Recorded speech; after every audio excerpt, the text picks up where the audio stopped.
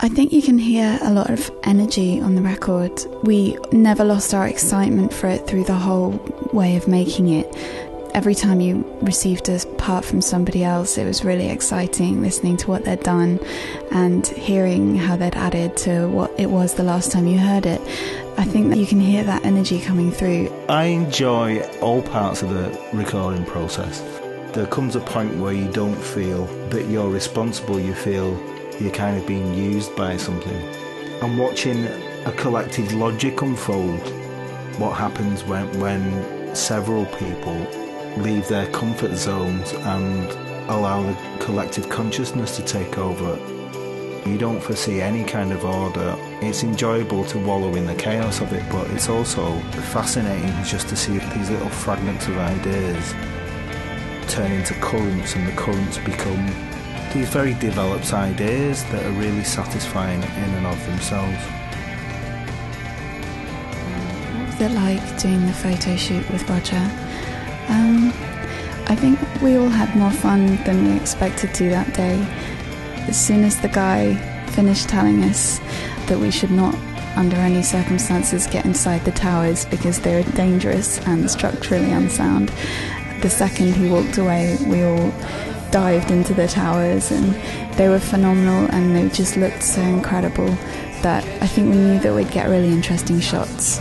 He's just got an instinctive genius for seeing things he's never seen before and understanding how that translates into a small frame.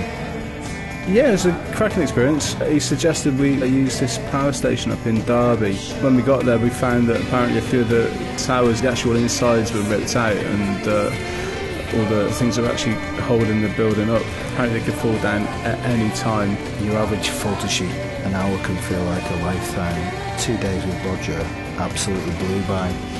With Roger, he understands that you have to kind of capture what you're presented with.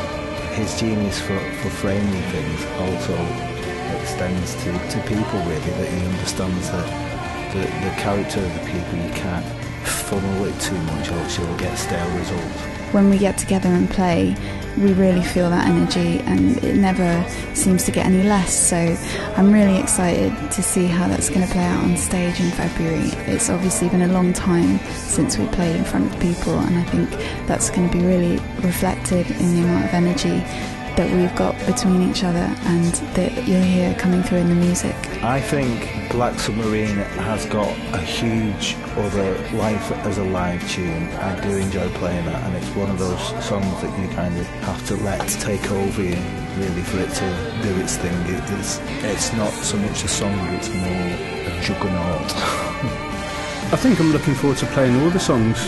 I enjoy playing pretty much every one. The obvious one though is Here's a Ring, which is actually very difficult to play in rehearsals because you know it's the end of the rehearsal when you play it, because it does drain you emotionally and physically as well for some reason. Mentally, just my head is completely in with things, and probably one of the most exhausting things to play and probably to listen to as well. I personally miss that in music. I feel music is too constructed these days. That tune in particular comes from a sort of primitive place somewhere in the pit of your stomach. What do I think on the album will surprise people? I'd like to think that it would be that they have expectations about what it's going to sound like based on where we've all come from, our backgrounds and our influences, but I'd like to think that they'll be surprised in thinking that it's greater than the sum of its parts.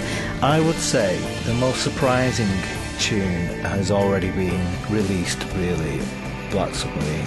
I think what is going to surprise people is the fact that we've come up with an album of songs that stand up on their own merit, but also it's an album that isn't of any one particular genre musically. This is something that's kind of lacking in a lot of modern music nowadays, what I personally feel.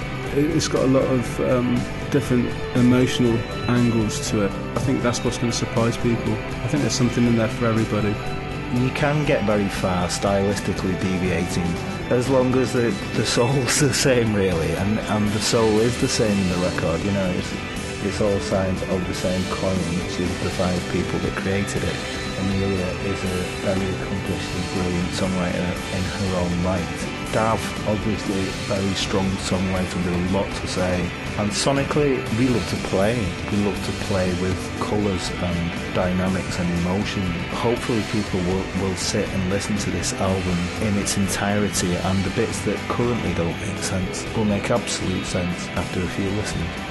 Part of the whole reason of wanting to be a musician is the whole experience of like not only recording but playing live. And I think for me it's, you know, playing in different countries and experiencing different cultures.